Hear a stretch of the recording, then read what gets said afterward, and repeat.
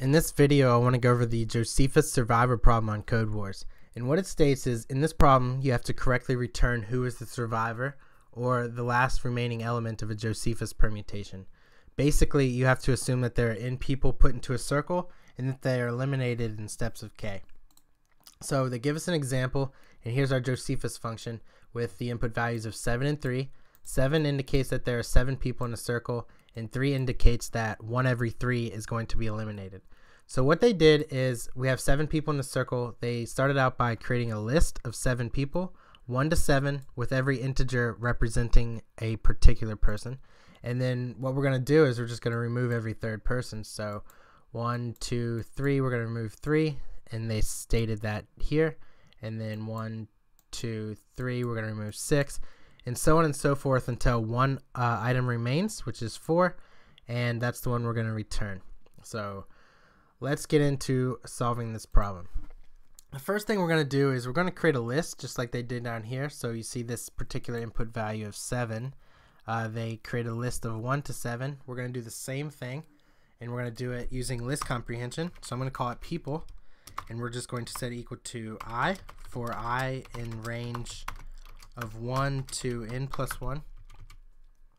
Next, we're going to create an index variable, and this index variable is going to be the particular position in our people list that we remove. And if you remember, the second input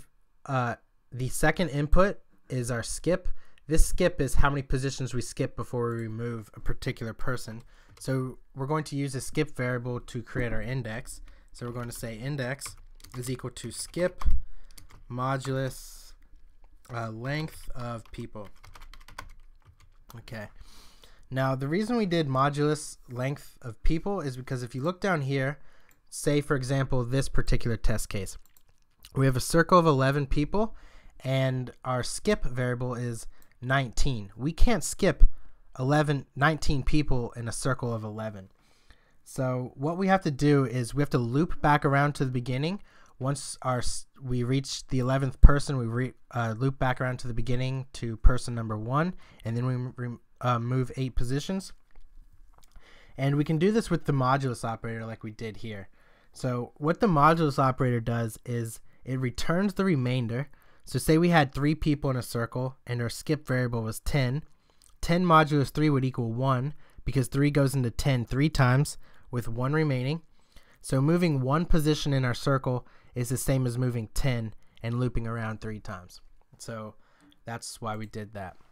Also, if we didn't do this and they gave us, say, a circle of 11 people and our skip variable is 19 and we didn't use this modulus operator, it would throw an error.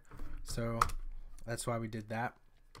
Next, we're going to create a while loop, and all we're going to say is while the length of people is greater than 1. So this while loop is going to continuously run until our list of people is there's only 1 remaining. And the next thing we need to do is we need to remove the particular person at the position that we found here. So what we're going to say is people.pop index. And what this pop function does, if you didn't already know, is it removes the particular index that we specify here. So we found the index that we need to remove, and we're using the pop function to do so, to remove it. And the next thing we need to do is we need to update our index variable. So look over here for example, say we have a list of 7 people and our skip variable is 3. Say we move 3 positions, 1, 2, 3, we remove 3. We don't want to continuously remove this position, okay? We move to our 3rd position, we remove that that integer, and then we need to update it and move 3 more positions from this position. So 1, 2, 3, and then we'll remove 6, and that's how that works. So what we need to do is update it by saying index is equal to index plus skip. And we need to skip however many people are in this skip variable, so we add it to our index just like we did here. However, if the sum ends up being greater than the length of people, we can loop back around to the beginning using the modulus operator again. So we're just going to say modulus length of people. Yeah, that works just like that. However, also, this pop variable, we need to decrement the skip variable by 1 because the pop function automatically skips the guy that we removed. So up here, we're just going to say skip minus equals 1 because this pop function will not count the particular item that we just removed. So yeah, that's what we need to do. So now from here, we just return people of 0 because if after we break out of our while loop, there will only be one element in this people list. So we're just going to say return people of 0 or the first position in our person list. So let's test this out and see if it works. Pass the 5 tests. Let's attempt it. Okay, 50 passed, 0 failed, and yeah, that worked out.